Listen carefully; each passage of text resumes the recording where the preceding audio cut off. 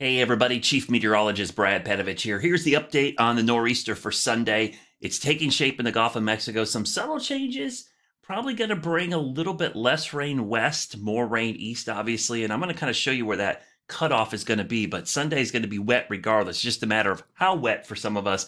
And then the wind is the other big story we got to talk about. So looking at the wide view, I apologize for the satellite data. There's something going on with our data feed here. So we're getting a lot of flashing there where some panels are missing, but I'll stop it because we could see the storm. I mean, there it is over the Gulf of Mexico. It's impressive. You can see the low is there, but all the moisture is on this side, and it's really beginning to take shape. In fact, we can look at the satellite loop here, and this is a little bit better view. This is the daytime satellite loop as the sun comes up. You can see the circulation there, and look at all those clouds feeding off the top of it. Pretty impressive low pressure system.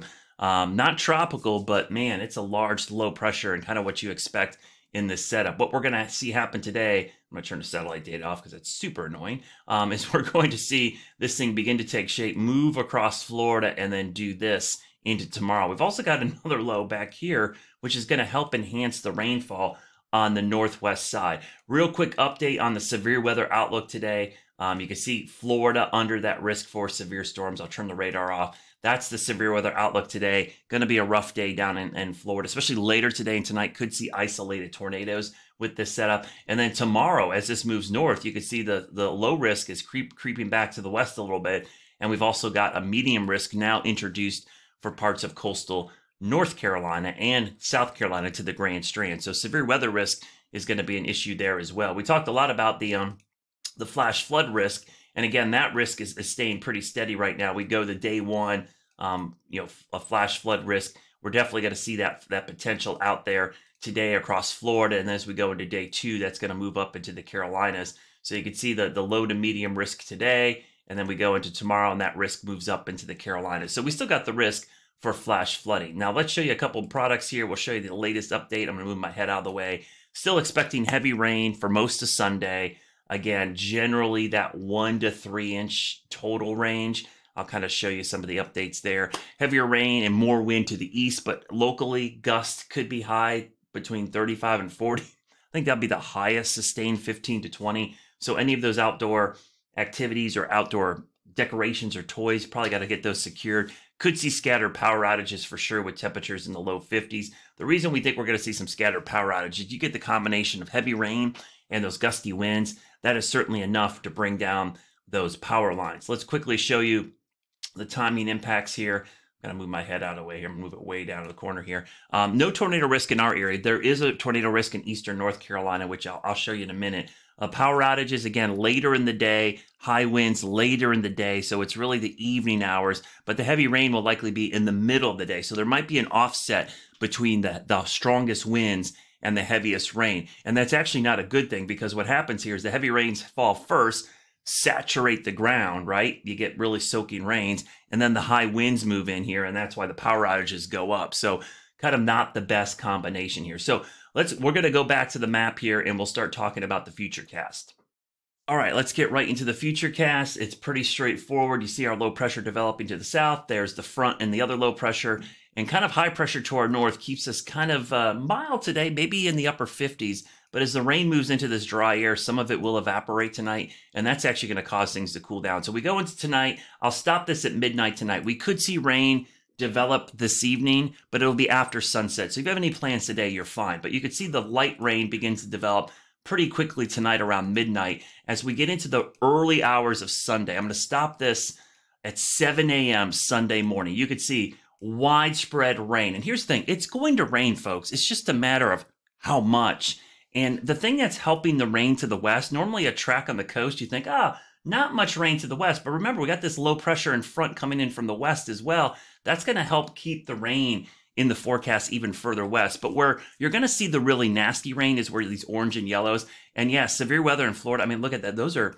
That's tornadic storms on the east side of that. That's why along the Carolina coast, you could see that risk. We go into tomorrow afternoon. We'll go to it's pouring rain. Look at it, it's raining everywhere. It's just coming down. This is noon.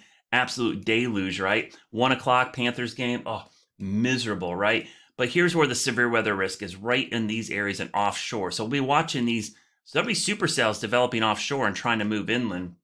as the surface low goes from Savannah to Georgia to Charleston to Georgetown to south up towards the Myrtle Beach area into the Grand Strand and then towards the North Carolina border. Middle of the afternoon. So if I'm looking for the heaviest rain on Sunday, it'll probably be light early, and then by midday into the afternoon is the heaviest rain. So 3, 4, 5 o'clock just cranks up. And by 4 o'clock, you see the rain pushing east. The heaviest stuff is still around 5 o'clock. I think at 6, I skipped a day. I don't know why I skipped at 7, but I think at 6 o'clock is when we might see it let up a little bit. It's still going to be raining likely, lightly drizzle mist, but the heavy stuff should move out. So that's why I said daylight hours from sunrise to sunset, it's going to rain on Sunday. That's a given. The good news, I guess, if there's any, is that maybe after sunset, things will begin to move out. But this is when the winds pick up, because even though the winds are strong on the front side, the back side, we're going to have really strong winds coming in. And so those northwest winds will be absolutely howling. We go into the overnight hours Monday morning. So people would ask, well, when's it all going to clear out? Yeah, Monday, it'll be out of here, but the winds will be howling. And then Monday morning is when we see the transition to snow in the mountains. There'll be a burst of northwest flow snow on the backside. You could see that even into Monday afternoon. So this will be a nice little burst of snow for the mountains as we get some snow and even maybe some rain east of the mountains as that pushes off to the east. So let's do this. This is a 60-hour loop. I'll loop the whole thing there, and you could just see this marching up the East Coast, just your classic nor'easter, but in this case, not as much cold air as we normally see in the winter with the nor'easter. So let's get into some of the details. Here's the rainfall totals just updated this morning. You can clearly see around Charlotte, you're looking at 1 to 3 inches. Off to the east, probably 3, 4, 5, 6 inches. And then in the mountains, it's a little bit less. It's more scattered. So still a good soaking rain. But clearly the further east you go, the heavier the rain is going to be. Winds, little tricky here. So these are the max wind gusts right now.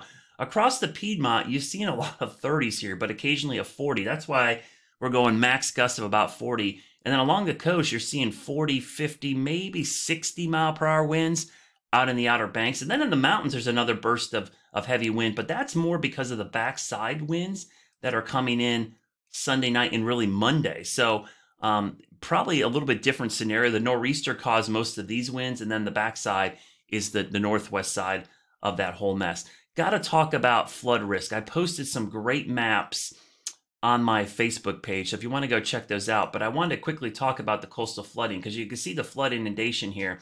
The chart here on the right, if you look over on the right of your screen, this is where you actually see the legend. You can see there's going to be a lot of coastal flooding. This is going to be similar to a tropical system through South Carolina, up through the Grand Strand. I know a lot of the beaches and towns along the coast have already been putting up temporary dunes and even flood protection. I mean, you go to like Ocean Isle and Holden Beach, there's probably going to be quite a bit of overwash and flooding as this water gets pushed in. Southern Outer Banks from Bald Head Island up towards the Crystal Coast.